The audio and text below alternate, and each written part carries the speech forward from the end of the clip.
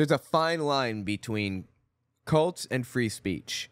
Where is that line exactly? It's hard to know. I am all for free speech. Your right to swing your fist anywhere you want is unimpeachable. You're allowed to swing your fist anywhere you want and no one can stop you until you swing your fist right here at my nose. You can't do that because now it's not you exercising your right to swing your fist. It's you violating my right to not have my face punched, basically. But where do cults fall on that line? It's complicated. It's complicated because of something called undue influence. Again, something I talk about in my book at length. In fact, in the very first page, I think. Undue influence is basically getting somebody to do something without them being fully aware of the consequences of their actions. For example, a kid steals a candy bar at 5 years old from a store.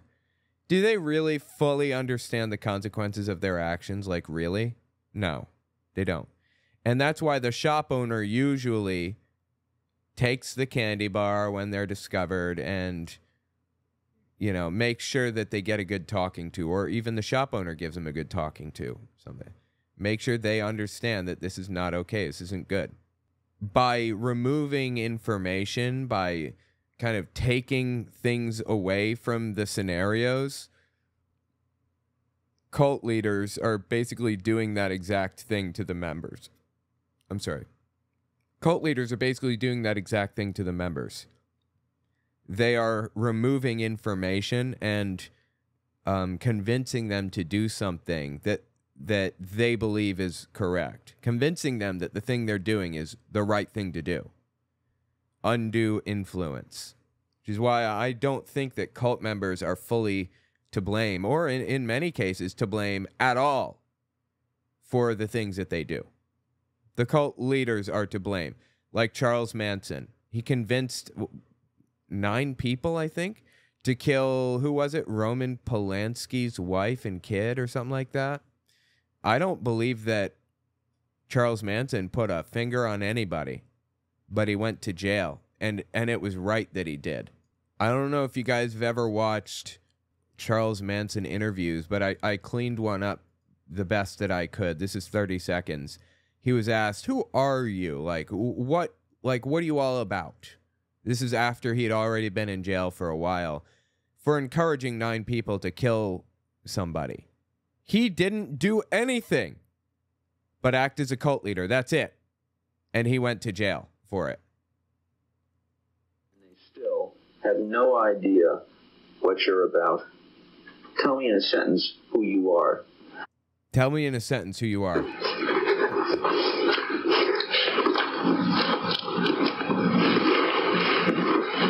Nobody. I'm nobody.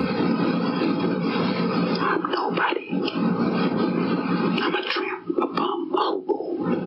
I'm a tramp, a bum, a hobo. I'm a boxcar and a jug of wine. I'm a boxcar and a jug of wine. And a straight razor if you get too close to me. And I'm a straight razor if you get too close. Charles Manson. Why is it that we can put this guy in jail? He very much needed to be there. Obviously. He didn't directly do anything. Charles Manson didn't. Why can we put him in jail, but not Ramana Didulo? Look, if you look closely, maybe I can zoom in. I mean, it's too fuzzy, but he carved a swastika into his forehead. He was out of his mind, dude. This guy needed to be in jail. And you know who else needs to be in jail? For telling her followers to pick up arms against the government and telling people that she was going to put 2 bullets in their head for every person that picked up a needle to give a vaccine, a COVID vaccine to somebody. She's going to put 2 bullets in their head. So every nurse out there better be careful. She should be in jail for these things, right? How is she not in jail for this? But she's walking along. This is Ramana Didulo. She's walking with people on each side of her holding flags. quiet. They're holding flags of the Kingdom of Canada or whatever, right? And as they walk by, if you notice, they pan the camera over to this building to show purple. There's purple in the building. And in her mind, that's a sign that, you know, this building stands with her or whatever. Oh yeah, got it. She told him to get a picture of it or whatever. So I think it was like I don't know what happened here. The news was here for some reason. I don't think it was a disaster. This is where they were, right here. There they are. Queen, Your Majesty, Your Majesty. Are you hearing this? Are you hearing what they're saying right now? This is where they were, right here. There they are. Queen, Your Majesty to the left. She said, Queen, Your Majesty to the left. How cringy can it possibly get? I like, the cringe is so intense, I want to vomit. She needs mental help. This woman does. She needs mental help. Right here. Right here. Right here. There's this lady. Right here. There you Are go. you guys Fox News? Yes? I'm Queen Romana of Canada. How are you? Nice to meet you. Your Majesty. How do I address you, Your Majesty? I'm well. How are you? I do apologize. It's all right. No need to apologize. Are you willing to do an interview with the Queen of Canada? We're done for the day, but we have another crew that's replacing us right here. And they might use that stuff. How's that? Definitely, yes. And they're Fox News.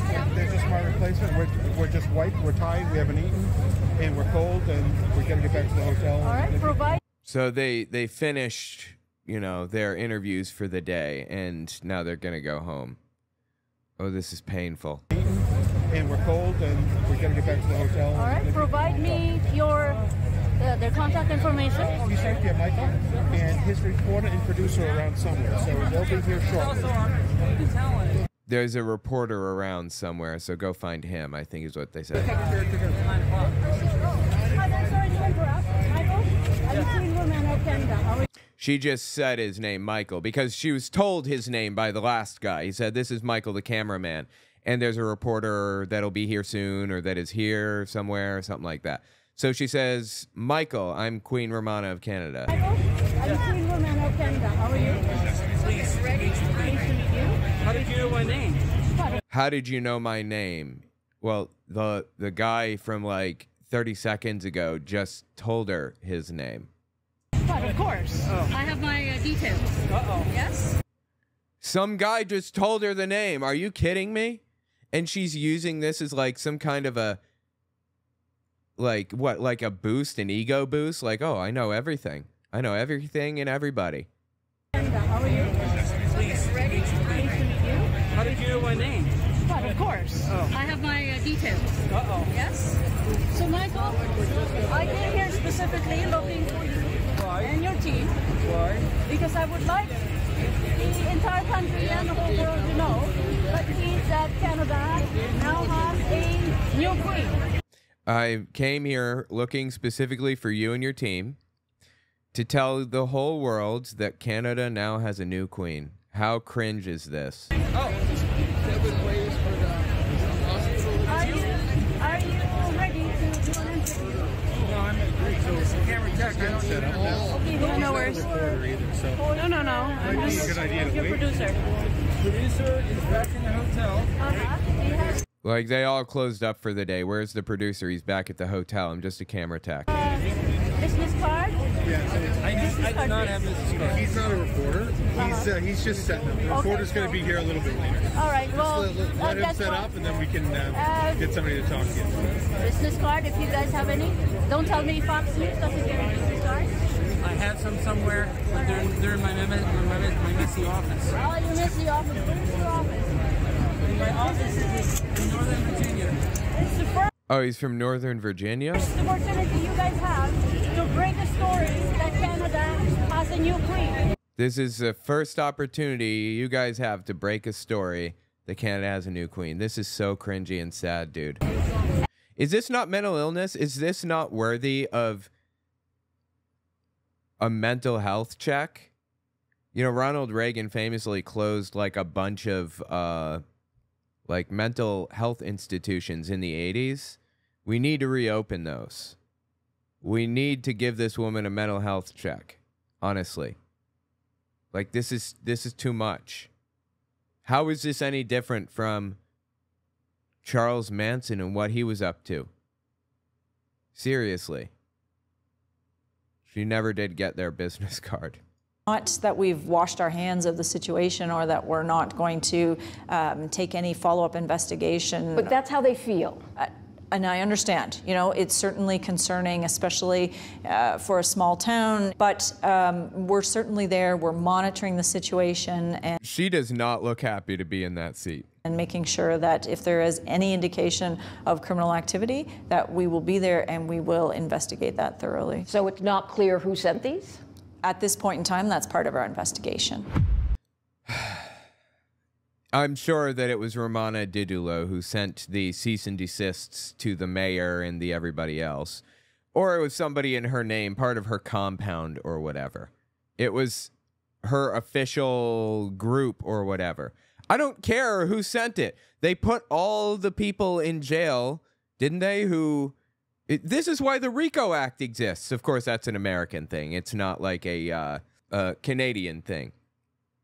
RICO was created with the intent to be able to take out everybody all the way up the line. Somebody is told to murder somebody else, to take out a hit on somebody. The guy that pulled the trigger, the guy that paid the person, the guy that asked the person to hire the person, the guy all the way to the very top who nodded his head in the back of a bakery. I'm describing a real situation. Ferrara's Bakery in Little Italy in Manhattan. The guy who nodded his head in the back of the bakery to approve the hit. Everybody, all the way up the chain, gets arrested. Like 15 people for one murder. That's what the RICO Act was intended to do. Because organized crime had found loopholes in the system where there'd be one fall guy at most. Or they'd get like 3 people and there'd be reasonable doubt because it could have been any of those 3 people. And if you don't have beyond reasonable doubt in a courtroom, you don't have a case. You know, mobs and gangs and everything, they've found these loopholes and they've exploited them for years. So the RICO Act exists. Again, this is Canada. I don't know what Canada has. I don't know if they have an equivalent or what, but something needs to be done for real. I don't give a shit. Arrest everybody. Start arresting from the top. Arrest Romana Didulo and her little group of people for sending these letters. And if the letters continue to come, then arrest the next little level of people down. And if they continue to come, arrest the next little level. This is exactly what happened with Charles Manson. 9 people killed some kid and some woman, I think. Charles Manson didn't lay a finger on anybody, and they arrested every single one of them. Why can't we do something like that with real, genuine cult leaders and members who are genuine dangers to society? Honestly. The RCMP says they can't make any arrests because they don't know who made the threats. Like, I don't care who made the threat. Arrest Romana Didulo. It was done in her name with her approval, and she didn't denounce it. She didn't tell people stop doing that. She said, yes, I stand behind it.